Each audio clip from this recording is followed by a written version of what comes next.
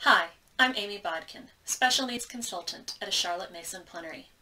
Today we'll be talking about Principles 5 and 6 from Charlotte Mason's 20 Principles. This is part of the free 20 Principles study over at Charlotte Mason Plenary's website.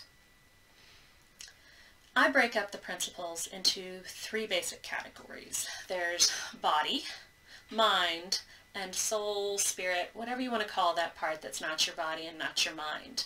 The first 8 principles really talk about how we treat our children physically. And then the next several principles after principle number 8 talk more about how we treat our child's mental mind.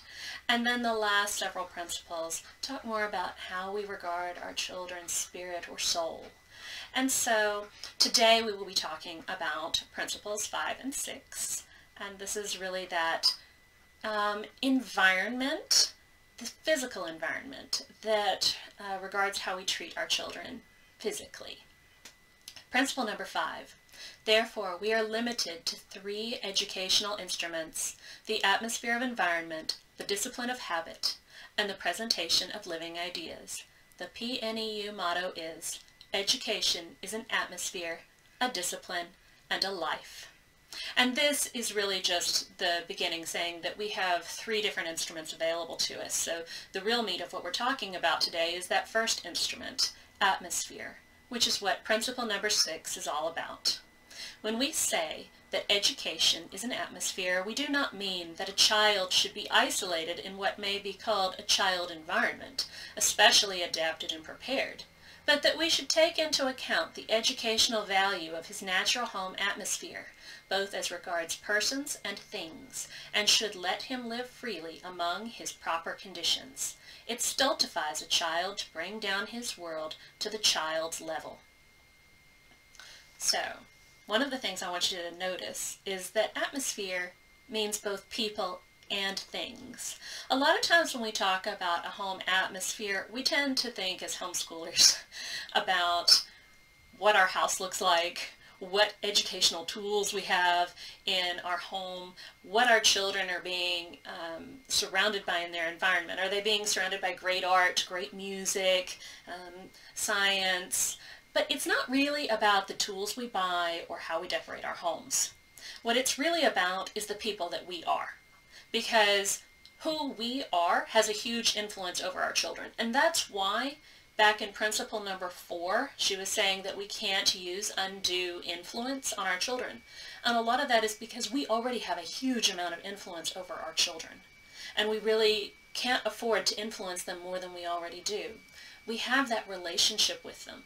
If we have a positive relationship with them, they want to sometimes be more like us or go with the beliefs and ideas that we have. But they need to make those choices for themselves, and we can't overly influence them. But we do already, just by being ourselves. How mentally healthy we are does have a great impact on how mentally healthy our children will be. How we treat ourselves will greatly influence how our children grow up and treat themselves or their children. If we never allow ourselves to sit down and take a break, and we feel like we always have to be cleaning or taking care of the house, or that our value is in what we do, our children are going to take in those subliminal messages. And when they grow up, more times than not, that's probably what they're going to end up doing too.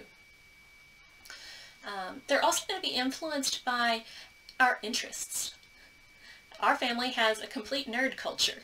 And so our children are automatically influenced by that just because that's what we're interested in. They're influenced by our interest in handicrafts. It's not that we purposefully think, which things do we want to be placed around the house to provide them with a rich educational environment. It's the things that we have around our house because of who we already are.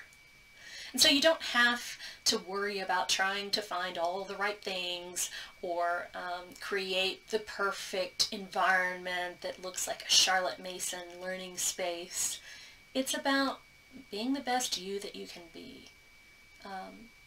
And it's also important for special needs families, especially anybody who's had trauma in their life especially, to remember the airplane analogy.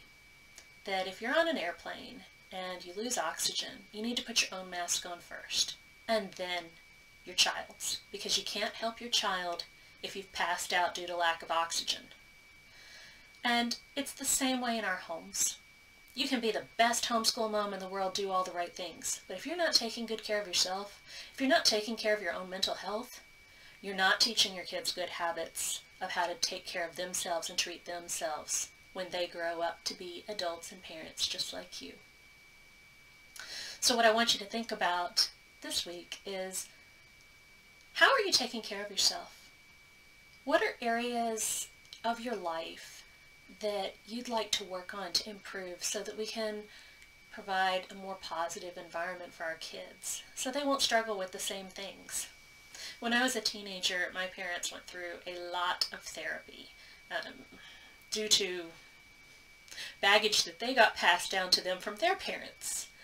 And one of the things I always like to say is that every step they took was one less step I had to take, because we pass down baggage from generation to generation.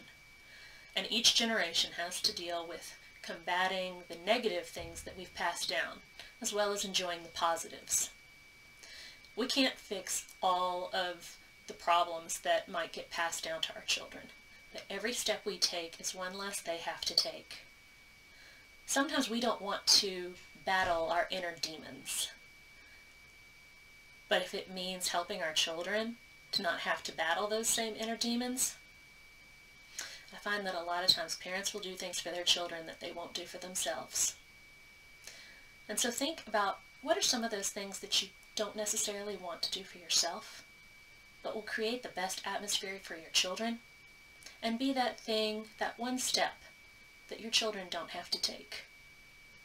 Don't forget to subscribe to the P.N.E.U YouTube channel so you get notified as each new video comes out. And definitely head over to the website and check out the rest of our 20 Principles videos. Rachel did a great one on Principles 5 and 6 as well.